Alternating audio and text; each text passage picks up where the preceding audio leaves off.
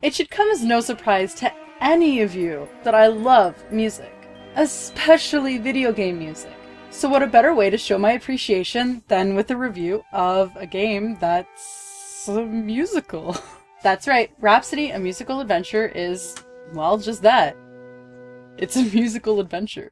So, Rama, or the Puppet Princess of Marl Kingdom as it's known in Japan, is a tactical RPG for the PlayStation, from Atlas USA and Nipponichi Software. This game was released 4 different times in Japan: 1998, 1999, 2001, and finally in 2008. This game was also released twice here in North America, once in the year 2000, and again in 2008 as well. The final releases were both Nintendo DS remakes. I'll get more into those later. So you're probably wondering by now, what do you mean by musical adventure? Well, it's quite simple really. Instead of FMV cutscenes, as tends to be the norm with RPGs, there are musical numbers, complete with full vocals. The fun thing about this is that you can choose whether you'd like to hear the original Japanese or the English version of the song. This is, however, dependent on which version of the game you're playing. In terms of actual gameplay, it's been cited that this game has ridiculously low-level difficulty, and I would really have to agree with that, even when you're playing on the hardest difficulty setting. Doesn't stop the game from being fun, though. Between its cutesy graphics, cheesy plot, and not-so-tactical fighting style, Rhapsody tends to be a fan favorite among everyone who has played it, making it a bit of a cult classic. Just how cheesy can the plot of a musical RPG be, you ask? The game centers around Cornet, a girl who can talk to puppets and has a magical horn that grants wishes, and Kururu, a puppet who has the heart and soul of a human and is also Cornet's best friend. The majority of the game is spent trying to save a prince who, well, obviously, Cornet is in love with, after he had been turned to stone by a witch who also has a crush on the prince. You see where I'm going with this now, right? Now, earlier I mentioned that this game was re-released on the Nintendo DS back in 2008. Unfortunately, the game had quite a few significant changes, much to the dismay of myself and its fanbase. The battle style, for example, changed from strategy to 2D turn-based, and Kururu actually fights in the DS version, whereas in the original, all she did was fly around the screen. Also, a few silly Easter eggs like this one Atlas USA were taken out, and you only had the option to hear the original Japanese version of the songs. Nipponichi Software America claims that this was due to localization issues. There were also reports of glitching in this version of the game, mostly freezing, and I can actually attest to that, because I have the Nintendo DS version of the game.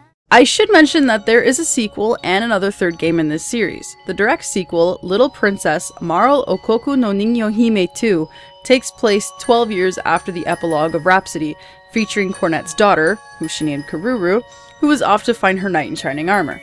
The third game, Tenchi no Present Marl Okoku Monogatano, or Angel's Present, a Marl Kingdom story, takes place in various times before and after, and even during the stories of Rhapsody and Little Princess. The chapters in this game often address unanswered questions from the earlier games or provide further insight. These 2 games have so far only been released in Japan, but they have been fan-translated. This sleeper hit and cult classic is among one of my favorite games of all time. It's relatively short. The game can be beaten anywhere between 5 to 10 hours, depending on if you're rushing through it or not. If you're going to play this game, I really suggest getting the original PlayStation release, just to get that authentic feel. It goes for anywhere between $20 to $100, depending, of course, on the condition of the game.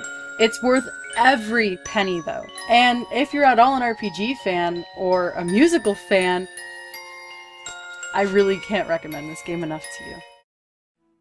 Hey guys, so I really hope that you enjoyed this video. It was a lot of fun to make, and awesome news, you'll see something more with this game coming next week, which is all sorts of fun and exciting. Besides that, I just wanted to point you guys to a few other videos that will be around my face, somewhere around here. I don't know how I'm going to lay this out yet.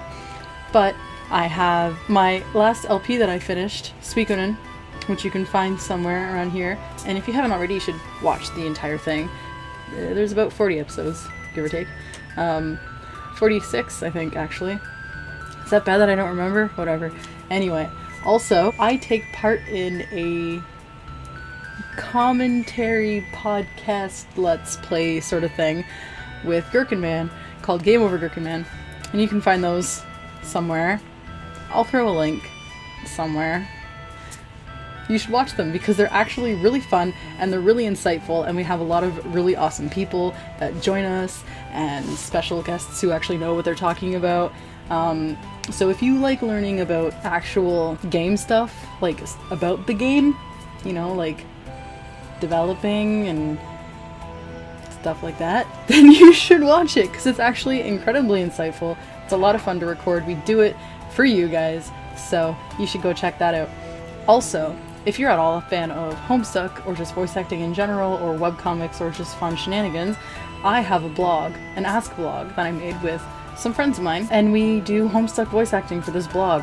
So you should probably go check that out too. I will throw a link in the description as well as somewhere around here if I can link off site. I don't know if I can yet or not. Either way, go check it out. Follow us, maybe ask us some questions, or you can audition if you're a voice actor and if you like Homestuck. So there's a whole bunch of things, fun things for you to go and check out that I'm talking about right now that you really should go check out because they are a lot of fun. And I put my heart and soul into everything that I make. Same with everybody else. We all put our heart and souls into what we make. And much blood, sweat, and tears were put into this, among other things. Also, if you haven't already, take time to go watch my other videos. I do reviews kind of like this with some other games. I have some fun things like pet peeves and another fun top 10 Zelda things, so if you like that, you should go check those out. Don't forget to like this video if you liked it. It lets me know to keep going. And also subscribe if you haven't already because it's a lot of fun and I would love to have you in my family.